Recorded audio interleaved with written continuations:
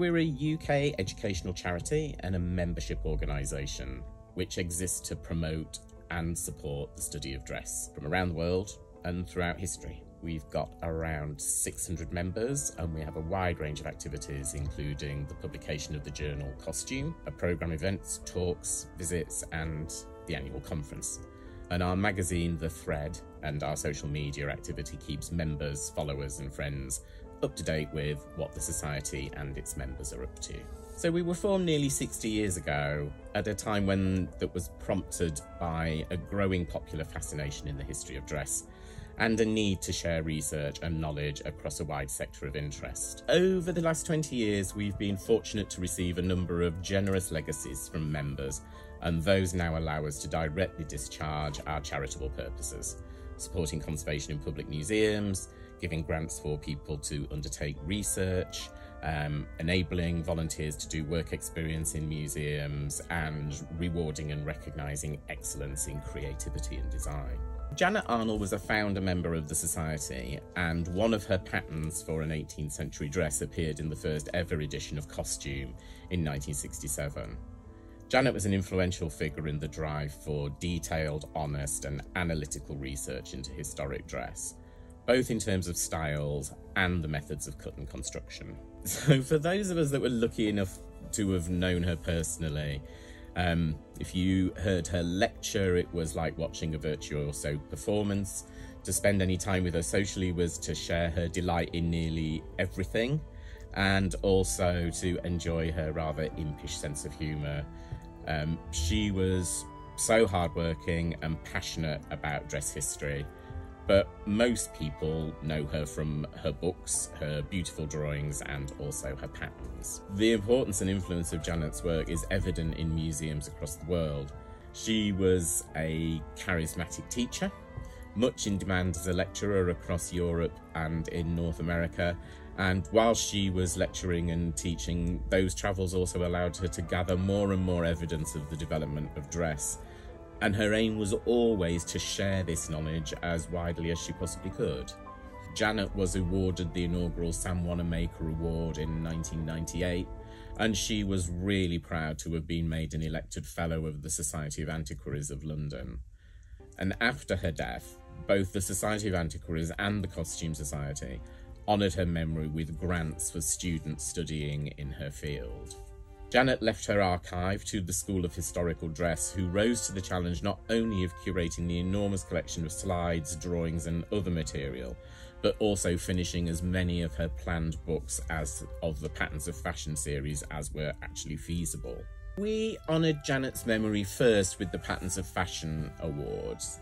That recognised the achievement of students in recreating a garment from one of Janet's Patterns of Fashion books, backed up with direct research on similar surviving garments in public museums and other relevant materials. And then in 2019, we inaugurated the Patterns for Performance Award, allowing for the interpretation and development of one of Janet's patterns as a costume for a character in a performance. And these two awards, which bear Janet's name, allowed the Society to continue to advocate for the use of her publications as a source for the accurate reproduction of historic dress and also for the reinterpretation of those garments for dramatic effect. They're a tribute to both Janet's contribution to the history of dress and the creative excellence of people who are in the beginning of their careers as designers and makers. From her career teaching in London, she knew that students were the key to the future, and in her will she made it clear that it was students that mattered to her most.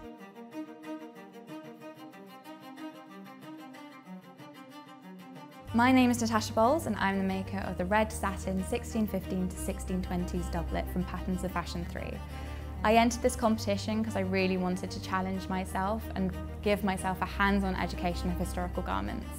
I've also never really done menswear before, so it was a great opportunity to look more into that. I chose this pattern because I was really specifically wanting to look into this era. It's sort of the era that bridges the gap between the Tudors and the Charles I era, and I was just really intrigued by sort of the specific pattern. It's very similar to the Richard Cotton suit, and for me that gave me another element of research. I could do a lot of comparison and I could really get to grips with the research side of things. From the beginning, I knew that it was probably going to be unlikely to go and view some of these extant garments at the V&A and other museums. And therefore, from the beginning, I knew that my research was going to have to be pulled from portraits and written documents. And as somebody who loves research, that really excited me to have to be able to piece together this jigsaw. However, this did create problems when making.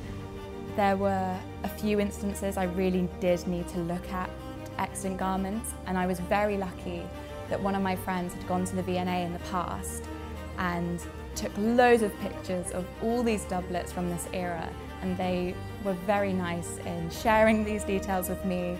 The tiny seam allowances were also a pain, as once I handled the garment more, they started to fray and whittle away to nothing. So I created a system of cutting out a piece and then using it and doing what I needed with it. So it started with making the body, then the sleeves, then the wings, then the collar, and sort of piecing them all together at the end. So it sort of gave as little time as possible for each seam to sort of fray. Another issue that occurred during this process was the fact I didn't have a belly piece pattern. So I had to use loads of reference from Janet Arnold's book, especially the Richard Cotton suit, to create a new and digitize a new pattern piece, so the 5 layers of it. By using these references, I was able to create one that had the best style, cut and shape and thicknesses for each of the pieces. So I think my attempt was very accurate in recreating what it would have been inside this garment. I did fully commit myself to the research side of this project. I really enjoyed it, so it was very easy to be really engaged in the project. I almost had to forget everything I've been taught with hand sewing and learn new stitches, new phrases, new sort of ideas of making to make sure I made this garment as it would have been made. I almost created a new process as well for me for making by taking Janet Arnold's notes, taking my research and creating a new list of instructions on how to make this doublet, which worked very well because it meant that I could keep track of time and I could really make sure that each piece was intricately made and very well made to how it would have been. Even though it took me 500 hours and I still can't feel my fingers, I'm so happy for getting through this challenge and I'm so proud of myself for what I've achieved. Hello, I'm Millie Whitefield and I'm the maker of the 1625 to 1630 doublet from Nora Waugh's The Cut of Men's Clothes. I have a real interest in historical costume and tailoring, so when the Patterns of Fashion competition brief was set as menswear, I knew it would be the perfect undertaking to develop my skills as a tailor. The competition pushed me to make what I feel is my most detailed and beautiful work. When deciding which pattern to make, I knew I wanted to choose something that would challenge me. This is what led to me choosing something from the 17th century, as I knew I would have to sew it entirely by hand to keep it historically accurate. The 17th century was also a time where menswear was very flamboyant and exciting. It really intrigued me to see how the tailoring of a doublet couples with its more decorative elements.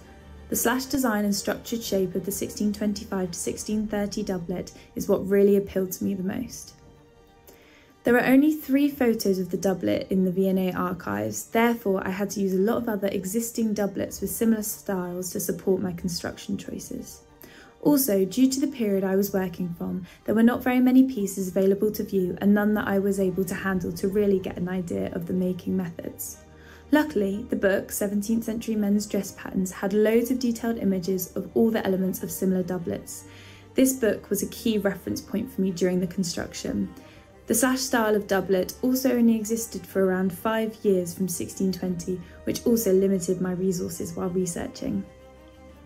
One of the most difficult challenges I faced was the number of buttons, buttonholes and eyelets. As all these elements were not only functional but also decorative, it was crucial for them to be uniform and neat.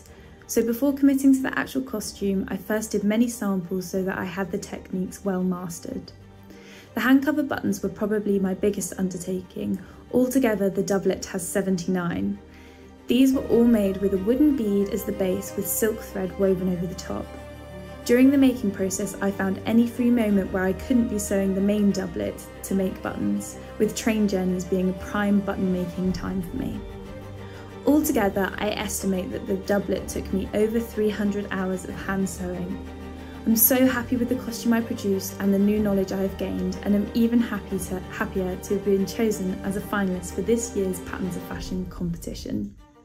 Hello, my name is Eleanor Soulsby, and I decided to recreate an 18th century court suit using the patterns from pages 74 and 75 from Nora Wool's book The Cut of Men's Clothes, with additional information from Costume Close-Up and the V&A website, along with observations of original garments. I've wanted to make a frock coat for as long as I can remember, and this seemed like the perfect opportunity to do so. I wanted to choose a project that would showcase my hand sewing skills, develop my knowledge of historical menswear, and allow me to try my hand in not only historical tailoring techniques, but also enable me to investigate historical embroidery methods. The original suit is currently in storage at the V&A. I based the shirt off the pattern on page 82, where the only thing that I changed was the number of buttons on the collar and not attaching a frill around the wrist. The reason for these changes was to enable the shirt to better suit the time of the outfit I made. All of the alterations came from primary and secondary sources, including information by Nora Wool.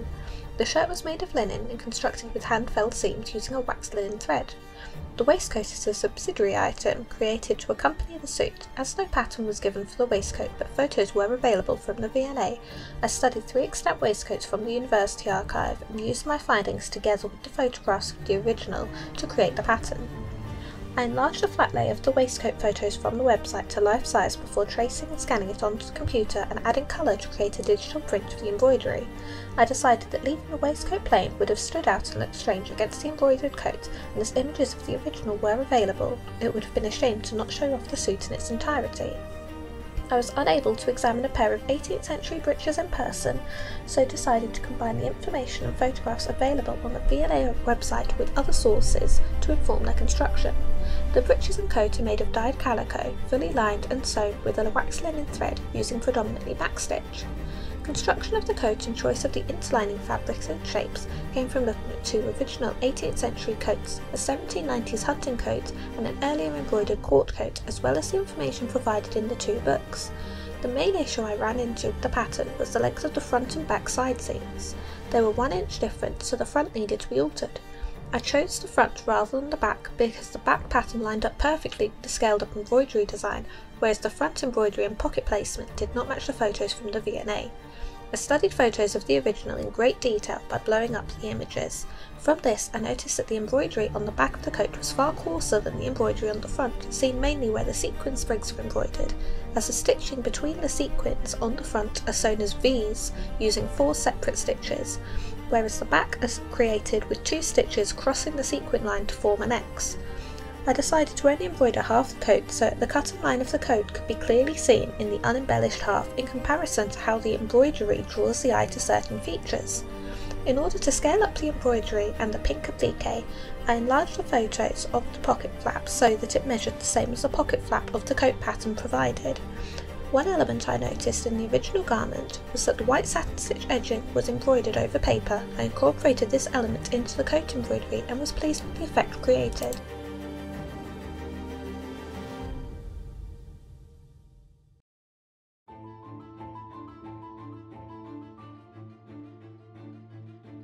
Hi, my name is Bibi Fuller and I'm one of the nominees of this year's Patterns for Performance Award.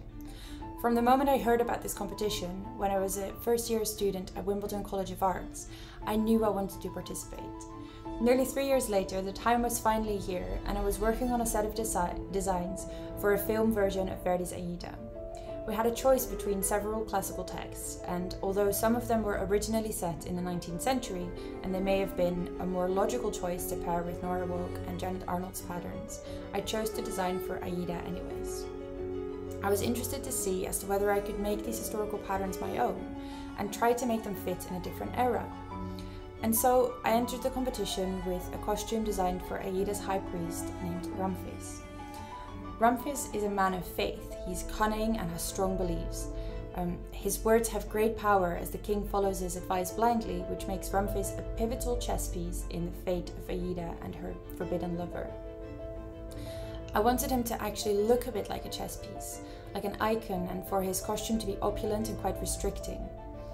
Initially, I struggled choosing a pattern for my design as I flipped through the books in search for one that would fit. And so I went back and forth between my research on priests all over the world, ancient Egyptian references, and the patterns in the books. And it wasn't until I started to think more freely about how to fill in the blank canvas that was a historical pattern that I suddenly found the perfect marriage between a 17th century gown and my idea for the high priest silhouette. I enlarged every aspect of the original gown while simplifying the shape, as I wanted to use it as a surface for my screen print designs. Making this costume has been an enormous learning curve, so much more than I'd expected before I started this project, as the pattern itself looked quite straightforward.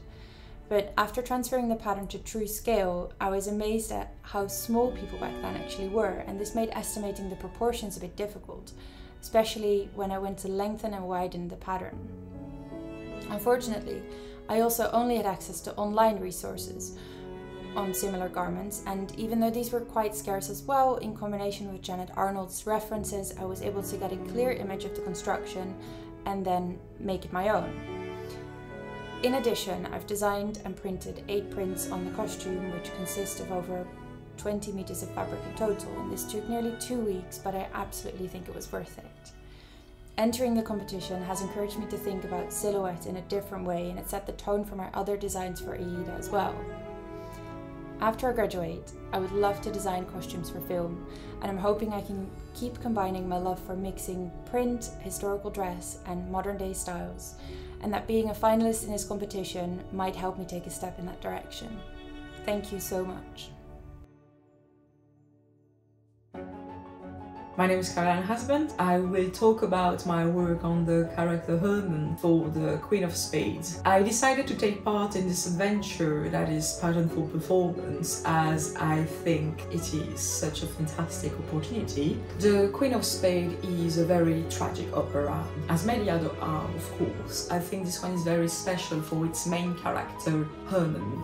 Herman is not your usual or typical main character. I definitely think the audience should not be rooting for him. He is a very complex, twisted and obsessed character. Herman is a soldier, and we quickly understand at the beginning of the play that there is a war that's happening. That was one of my reasons to choose the Regency era because of the Napoleonic War, but that's not the only reason. I was really inspired or fascinated by both the art movement of Gothic and Romanticism. One of the ideas of the Gothic movement is that there is a monster inside of us. I really wanted to represent this darkness inside of Herman. And for the Romanticism, my idea was to show the audience, or maybe try to make them feel what Herman was feeling. And by using projection mapping, I thought that I could achieve showing Herman's soul. I think that projection mapping is very trending right now. A lot of people think that opera is quite a dusty art form, and I think that this is a way to prove them wrong. For the making of my costume, I went through both Janet Arnold and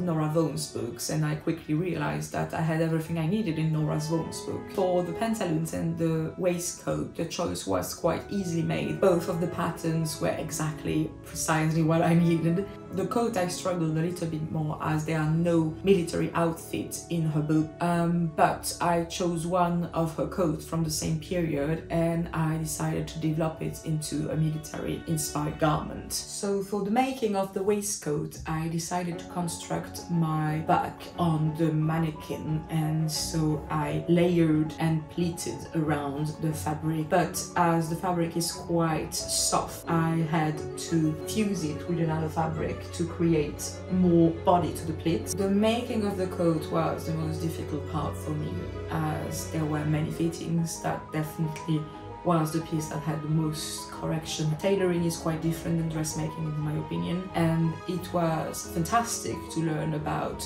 all those new tailoring techniques, all the body canvassing, all those hand stitches. I decided to work with modern sleeve, and I tried to keep them as simple and traditional as possible. If you have a keen eye on historical patterns, you can absolutely see that. To conclude this video, I would like to thank the Costume Society for having this competition, and I would like to wish the best of luck to the other finalists.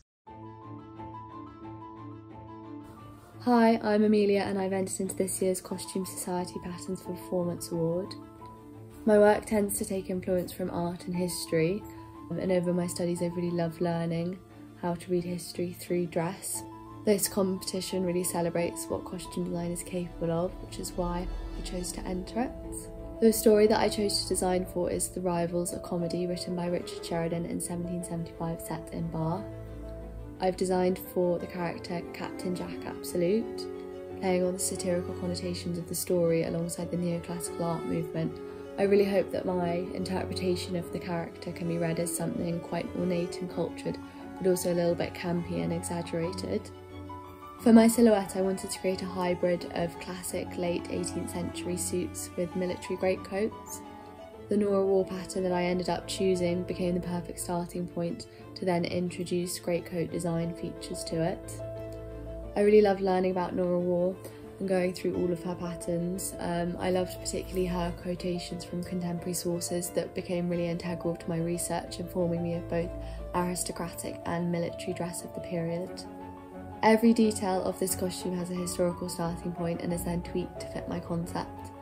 The collar's an example of this. It was the final and definitely the most technical part of this costume, and took a few attempts to really figure out how to get it done. Structurally, I was creating 3 collars emerging from the neck, so it was very difficult.